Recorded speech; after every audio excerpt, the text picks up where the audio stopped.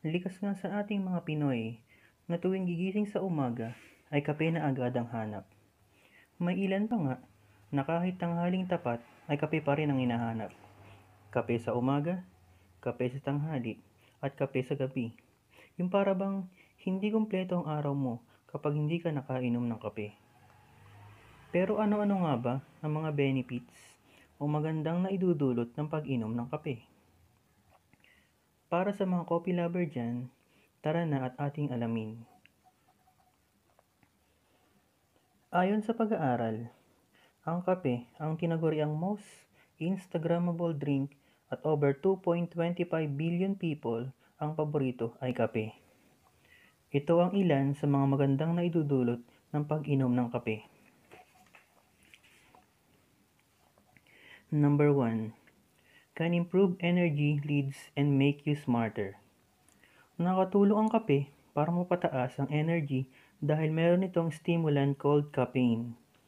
The most commonly consumed psychoactive substance in the world, at sa pag-inom mo ng kape, ang caffeine ay diretsyong travel na ito sa ating utak para ma-improve ang ating memory, mood, vigilance, energy levels, reaction times, and general mental function.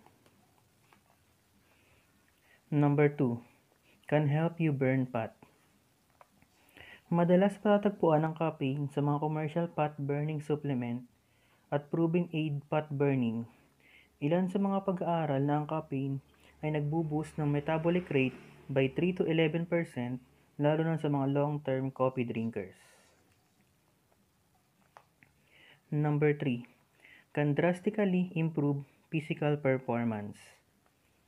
Pinapataas ng caffeine ang adrenaline levels at nagre-release ng fatty acids na nagdudulot ng magandang improvement sa physical performance ng tao. Kaya ayon sa pag-aaral, mas magandang magkape ng kalahating oras bago mag-gym. Number 4. Contains essential nutrients. Tulad ng lugaw, syempre, essentials din ang kape. At para sa mga coffee lover dyan, hindi tayo mabubuhay pag walang kape. Coffee also contains several important nutrients including riboflavin, pantothenic acid, manganese, potassium, magnesium, at niacin. Number 5. May lower your risk of type 2 diabetes. Type 2 diabetes ay isang major health problem na nakakaapekto sa milyong katao sa mundo.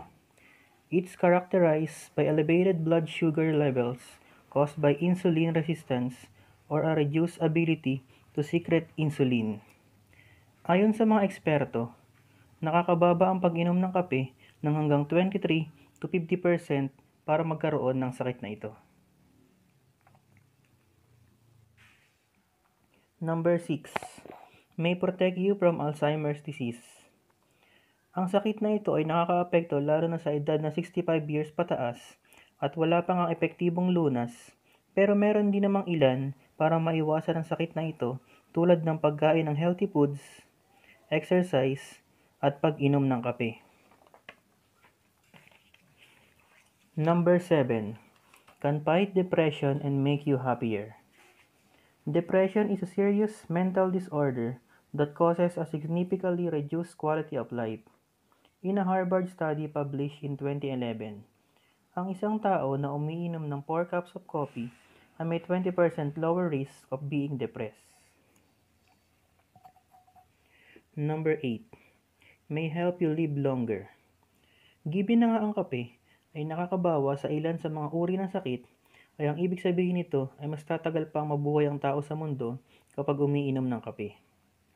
Ang bottom line nito ay ang kape nga ang pinakapopular na inumin sa buong mundo dahil sa marami itong magandang naidudulot, pero lagi pa rin nating tatandaan na ang pag-inom ng kape ay dapat tama lang dahil lahat ng sobra ay minsan nakakasama sa ating kalusugan.